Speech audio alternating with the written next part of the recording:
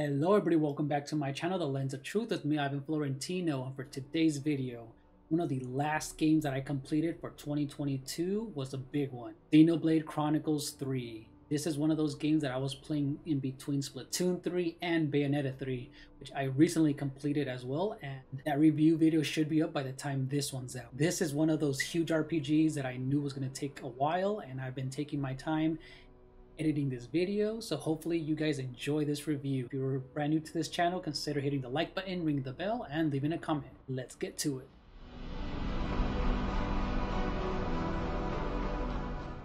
Before we move on to the story elements, which will take a lot longer, and there's going to be spoilers ahead, so I will warn you in advance for that, let's get on to the graphics. Monolith Soft is known for their grand scale and taking advantage of their hardware, and Xenoblade Chronicles 3 just outdid themselves, and it's more of a combination of Xenoblade Chronicles 1 and 2 in the graphics department. The vistas, the awe-inspiring monsters, the sense of scale, the animations are just so well done. Every different locale has so much variety and so much animals, so much life. Not only is this game gorgeous on the big screen, but on the handheld, especially the Switch OLED. Come on, hurry up! The Queen's anniversary is gonna start without us, guys! The colors pop, the deep, rich blacks also help contrast all the bright colors, and nothing is blurry like the controversial Xenoblade 2 did on the handheld version. It looks amazing. And this also goes down to the cinematic cutscenes that just works so well with the camera movement, the angles. Out of the Xenoblade series, part 1 and 2, I feel like Xenoblade 2 has the most in variety when it comes to the locales, but Xenoblade 3 does something a little bit different when it comes to being a bit more cohesive. Things just feel a lot more lived in and a lot more alive. You'll notice animals roaming around, the clouds, the grass moving, and both the character models and enemy models are just a lot more detailed compared to the first two, and it just went above and beyond to make everything feel grand and higher budget. And that also goes down to the voice acting. Your caution dulls your insights. Whether it's between the action sequences and their banter between them, all the side characters, the voice acting nails every time. Is that it? It's not Kavesi. Definitely not Agnian either. The spark is that! Is it that bad? Yeah. Something's not right here. Something just feels off. Noah's intuition's never wrong. Where it really shines is in the emotional, serious moments where the actor's talents really shine through. Yeah. My time left. Think about it. Wouldn't want to lose track of time and just run out. Today it's exactly 3 months. 3 more months. And then I'll be gone from this world. And what rounds this all off is the amazing music that just hits so hard, so differently, with its serious tones that this game provides.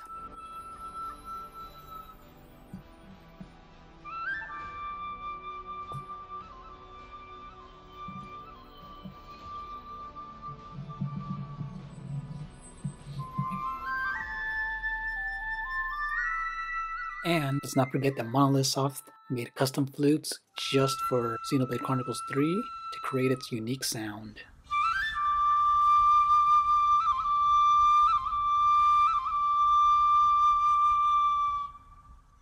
And let's not forget how hard the flute guy went off on the music awards, and where Xenoblade 3 finally was recognized for its music.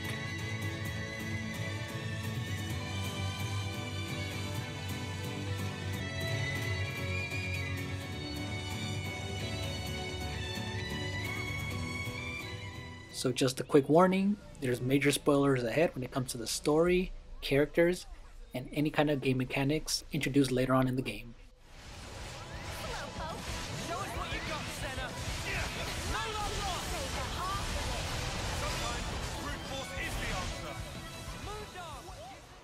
So when it comes to the combat system, things can get a bit complicated, but here are the basics.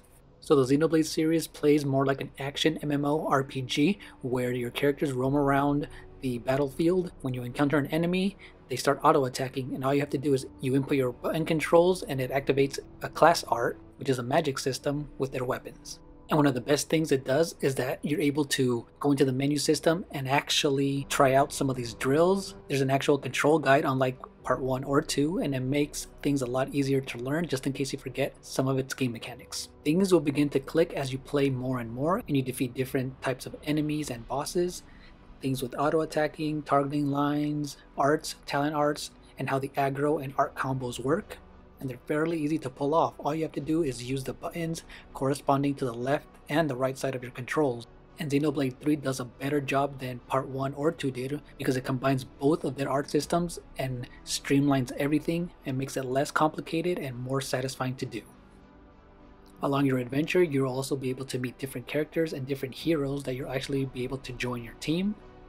You'll eventually be able to use their art class and switch everyone's art class at any time, and you level them up, attach gems, skills, change all the arts and accessories. There's a lot of variety when it comes to playstyle. There's no more gacha system from Xenoblade 2 with the random characters that you unlock, and it brings back the gem system from Xenoblade 1 as well. As you go on different missions and side quests in the game, you're able to recruit different characters on your side, and it's really cool how it plays along with the story, and it just works very well.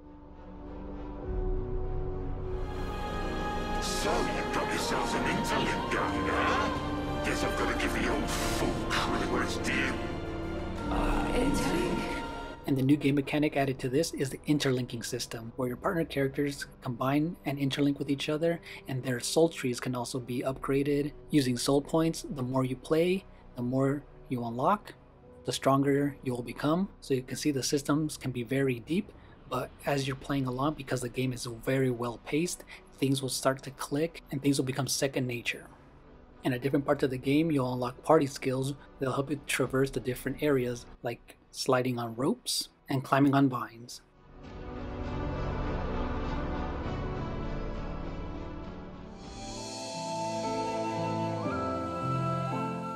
The setting of Xenoblade Chronicles 3 takes place in the world of Ionios, which was merged from Bionis and Mechonis from Xenoblade Chronicles 1.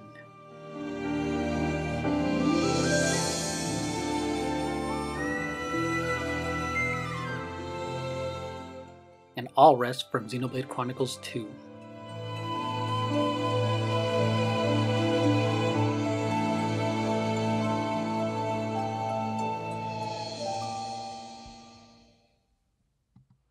The people split into two nations, Kevis and Agnes, and they each have their own respective queen, along with soldiers, which are grown in pods to the physical age of 10, and then live only 10 more years after that, and then they die.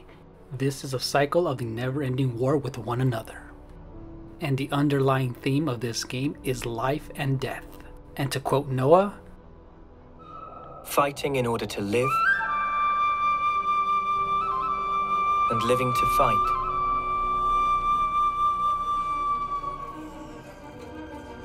That's the way of our world. Ionios. A Pharaonis, an iron giant god, is a huge military mobile base that doubles as a living place for all the army soldiers, and every colony has one. And housed within this colony is a flame clock. And the purpose of this is when a human is killed, their energy is released from the body and used to prolong one's life. And the way that Noah and Mio, both being Offseers, play music with their flutes to respectfully mourn and send them off after they pass on. And this is a never-ending cycle of this world. So close to making it.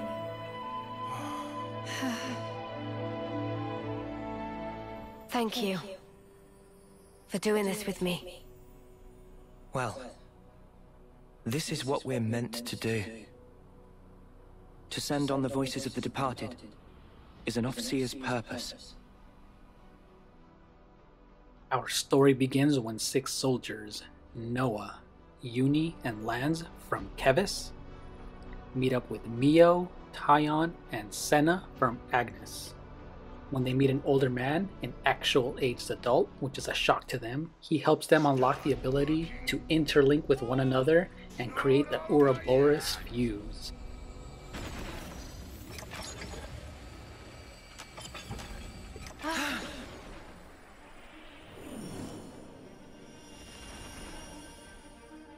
An overseer? Really?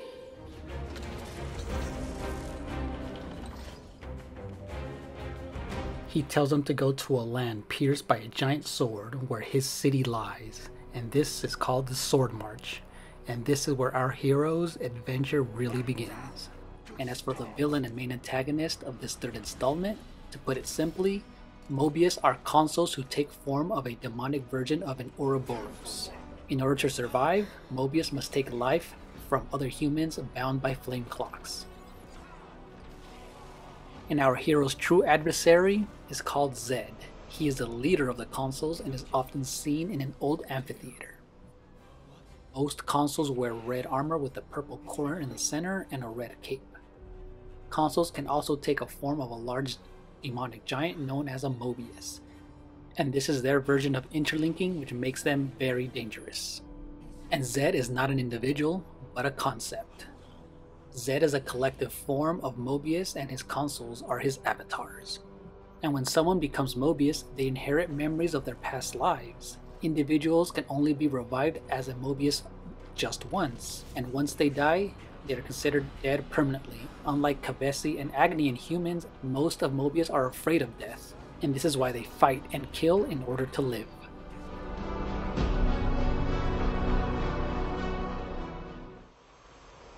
So, to wrap up this video, Xenoblade Chronicles 3 is one of the best games I've ever played on the Nintendo Switch, and it's one of my top games of 2022. This is one of those games that you must play if you're a fan of JRPGs. Now, one of the weakest points of this game that I do have to admit is most of the members of Mobius are just one-dimensional, and then when you do encounter them into a boss encounter and then just kill them with no actual backstory to them. However, the complex story, the ending that I will not spoil here, the Easter eggs that it introduces to bring up events and elements and characters from Xenoblade Chronicles 1 and 2 is just perfect. It's one of those games that you must experience. This game is very, very well paced. The likable characters, the voice acting. This is one of those few games that I was very impressed how these characters started off hating each other and then slowly end up having a bond with one another. It just felt so natural and not forced at all. And over my 80+ hour adventure that I'm continuing to do side quests and main missions to, you're going to really, really enjoy this. Thank you guys so much for watching this video on my review, and if you're new to my channel, consider hitting the like button and ringing the bell, as it will help me out greatly. And see you next time. The flame clock! It has to go! Ouroboros abhor this world. They must be erased without a trace.